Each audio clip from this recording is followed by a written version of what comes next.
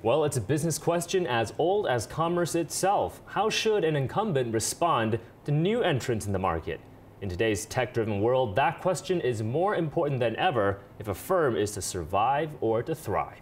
So should traditional TV makers work with or flat out compete against internet companies? Let's find out. If you walk into a home appliance store these days, you won't find many TV sets that aren't smart.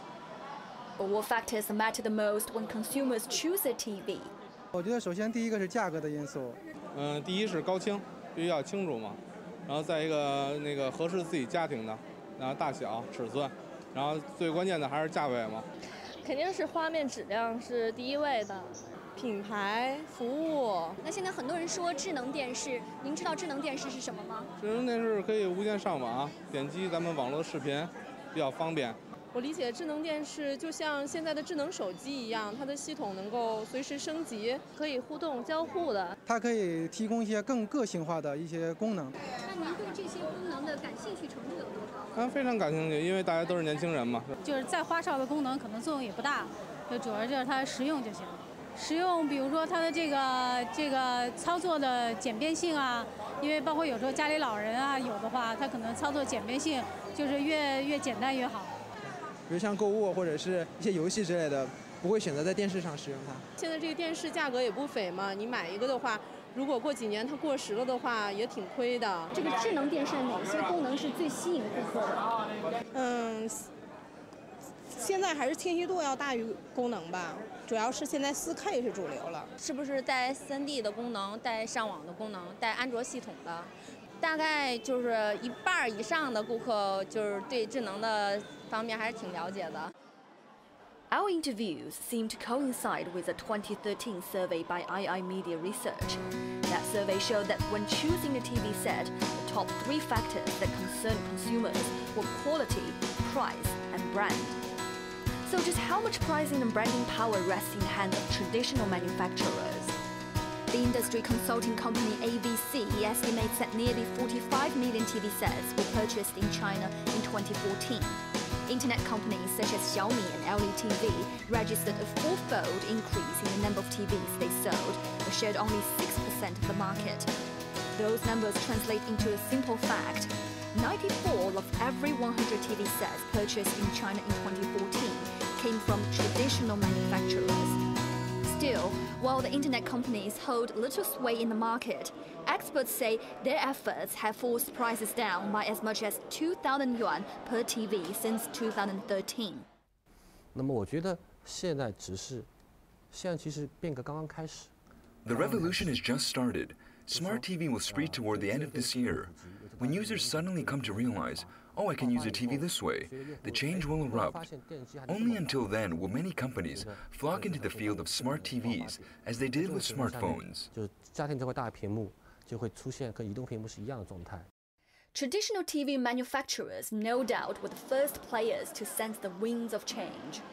And it would be wrong to view them just as a group of middle-aged geezers trying to vainly keep up with the young, hip internet guys. The geezers are reacting as fast as the fashion dictates. 我是一个做电视的人，但是我要非常坦诚的给你提个建议：别买电视，至少别着急的买电视。 Another approach for the TV manufacturers is to develop deeper ties with internet companies by co-designing products or even co-establishing branch companies. TCL and video website iQIYI, for example, together have produced smart TVs since September 2013. Meanwhile, Skyworth and Alibaba have founded a joint venture company to offer low-priced smart TV sets online only. 我觉得合作呢，更多的还是在把互联网的一些服务当成。 Cooperation is more about making internet services part of the utilities on the hardware, but a joint venture is binding two companies' interests more deeply. This is a question manufacturers have to think about. I personally tend to believe they should consider more in-depth binding of interests with internet companies in order to solve long-term problems. I'm also not going to exclude the possibility that sometime in the future, the internet giants might become stakeholders of traditional manufacturers or even make acquisitions. All right, Professor. So the response from traditional TV manufacturers, that is the big question for them, I guess, with all these unconventional players coming in. Traditional TV manufacturers, of course, they have the know-how right now. They have established supply chains and they have dominant market share right now. So how should they view these new entrants?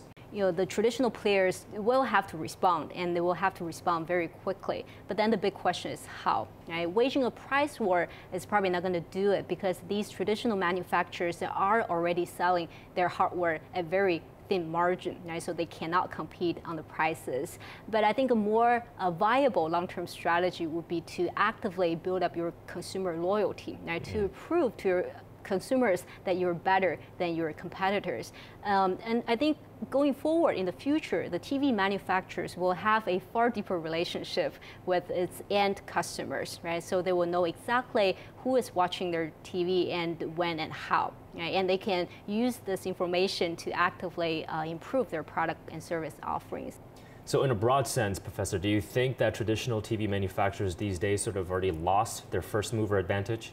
If you look at LeTV and Xiaomi combined, they sold about 2 million TV sets, which is only a fraction of what Hisense have sold last year. They may not be moving as fast as people had anticipated. And I think part of the reason is because there is a high learning curve, a high entry barrier to the smart TV sector. On mobile phones, you look for news, you look for social interactive applications, whereas on TVs, people tend to watch movies, videos, play games, and they look for education-related content, right? So the big question is the kind of success that Xiaomi and LeTV had with their mobile phones, can it really translate or transfer in parallel to this new arena, which is smart TV, right? So, and if you believe that content is king for smart TV, then I think the learning curve for Xiaomi and LeTV is just as high as it is for the traditional players. I think it's actually becoming a global phenomenon where we have non-traditional TV makers coming into the TV industry. We saw in the United States first, of course, with Amazon and Apple coming into the TV industry. What do you think Chinese players can learn from its Western counterparts? And is there anything that Western counterparts can learn from perhaps several of the business models here from China? There are major differences between the US and the Chinese market. So for example, in terms of the market size, even though US market is a more mature market, but in terms of the overall size of this market, China is definitely much bigger. Right? So if you look at the internet population in China, it's already doubled that of the US. Right? And if you think about Chinese government is still putting out favorable policies like the broadband strategies in China in an effort to make this internet part of the basic infrastructure in this country. So obviously the market size is much bigger here. And another dimension I think that's vastly different between the US and China is actually the business model maturity, right? So in the US, this is a mature market, and if you look at the revenue model, most players make their money off of, say, this so-called pay-per-view, right, revenue model. Whereas in China, most of the players are still relying on advertisement as a major source of revenue, and this is not going to sustain in the long run. And another aspect that's different is regulation. Right? We've already talked about this. So in the US, this is sort of a market-oriented behavior, right? Companies compete on their own, whereas in China, the TV sector is one of those sectors that's heavily regulated by the Chinese government, right? So all the players are running this policy risk, so to speak.